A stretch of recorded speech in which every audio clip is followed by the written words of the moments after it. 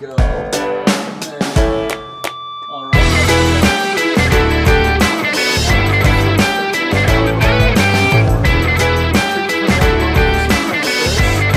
And then back up. And then I can look into the camera and we can be like,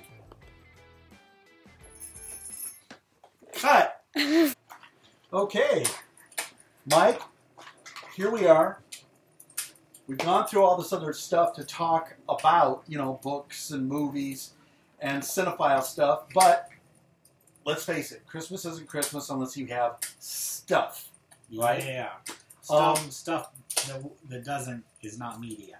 Stuff that's not media. So we're going to have a non-media portion of the gift guide here.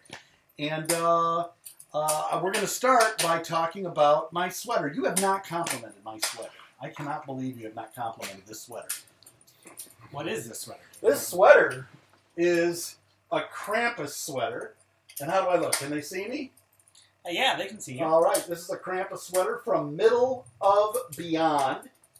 And they make all sorts of sweaters like this. The difference is their sweaters are really nice and thick, and they really keep you warm, and they're really, really worth having. And they make pillows and pillow covers and just all sorts of blankets and stuff. So if you want to theme your house, my house is themed after The Shining, and it's themed after Krampus during the holidays. So that's what I do. Well, how much will this run me? This usually will run you about $80.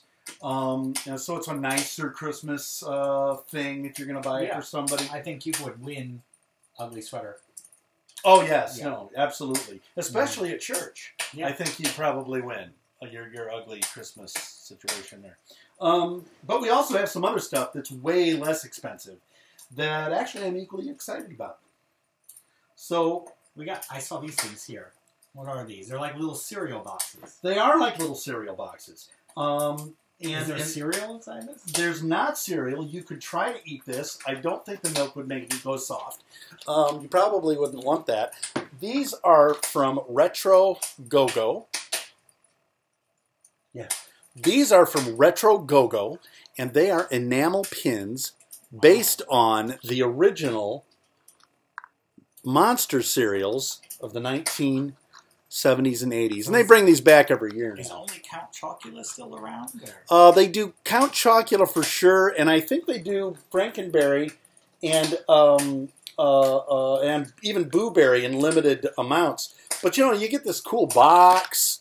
You know, there we go. Cool box. And then if you open it up, you get the pin. And these are really nice pins. They cost about $10 a piece.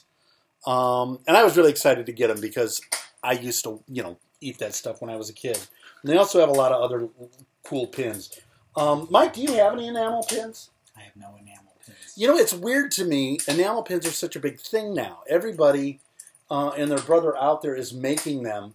And, God, I got to have about like 50 or 60 of them at this point. This one is also based on something from my childhood.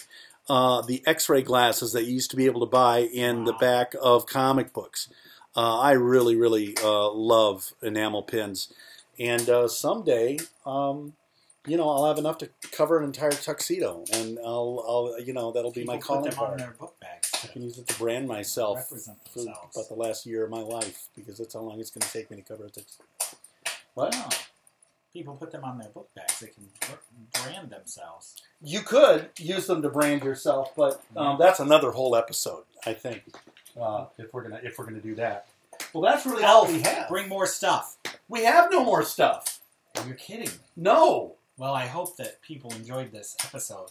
I hope they did too. Thanks and happy holidays, everybody. Buy things.